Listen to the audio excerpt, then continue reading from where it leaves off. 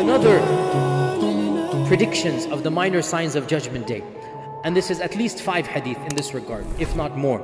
He predicted explicitly the martyrdom of Umar radiallahu anh and Uthman radiallahu anh, and he implied pretty much explicitly, or you can say implicitly, that Abu Bakr as-Siddiq would not die as a martyr, but he would die a natural death, that of a Siddiq. Right? And there are many hadith in this regard. And again, Hudayfa understood this. Again, remember, Hudayfa is the one who said, oh, you will not die a natural death, the door will be broken. How did he know? The Prophet did not mention names, but the concept was there. In the famous hadith reported in Sahih Muslim, that once the Prophet was with Abu Bakr and Umar and Uthman, and they were walking on the mountain of Uhud. They were walking on the mountain of Uhud, and Uhud began to tremble. It began to shake. And our Prophet ﷺ, he took his foot and he tapped it. And he said, Uthbut Uhud, calm down Uhud. Some say it was trembling in awe. I have on me all of these people, is trembling in awe. By the way, another tangent, side point. Those of you who know, you know, I have all of these tangents. We believe that inanimate objects have consciousness. This is something that's a part of our faith. We believe the walls, the stones, the sun, the moon, they have a type of consciousness different than our own. Not like us.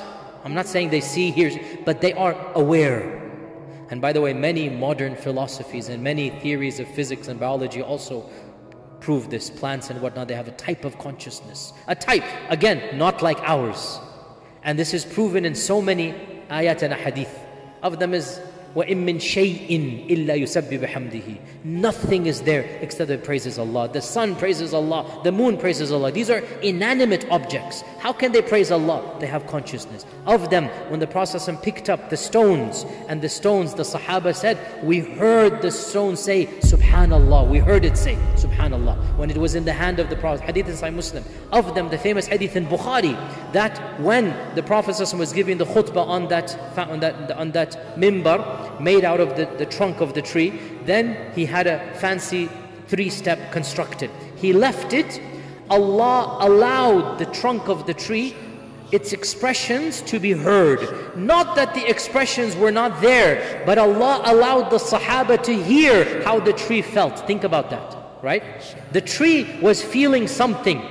If Allah had willed, just like now, we cannot hear the sun, the moon, the trees, the stars. We cannot hear the walls. At that point in time, Allah blessed the Sahaba to hear, to be on the same wavelength of communication as this trunk tree. So they heard it in a language that they understand. And they said, we heard it sobbing. In one narration, like a baby boy. In another narration, like a camel that has been separated from its mother. It was sobbing, sobbing, sobbing.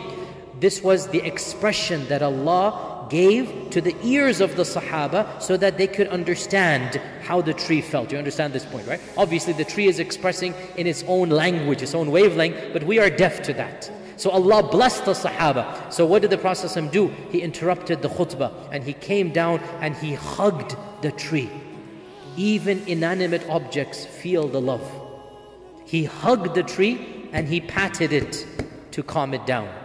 Even inanimate objects. And then he ordered that the tree be dug out and be buried right where he stood. And to this day, it is buried under the mimbar that the Prophet ﷺ used. The point is, all of this shows inanimate objects. They have what? They have, you guys listening? What do they have? Consciousness. They can understand. They can accept what is going on in their own way. So Allah allowed Uhud to express how it felt. Awe, trembling. And the Prophet said, calm down, don't worry. Uthbut ya Uhud. فَإِنَّمَا عَلَيْكَ نَبِيٌّ وَصِدِّيقٌ وَشَهِيدَيْنِ. You only have a Nabi, a Siddiq, and 2 Shaheeds on you, don't worry. You only have a Nabi, a Siddiq, and 2 Shaheeds. Notice, he predicted here. Everybody understands. He is the Nabi sallallahu alaihi wasallam, Abu Bakr as-Siddiq, And then Umar and Uthman, they both die as shaheeds. Inshallah, inshallah,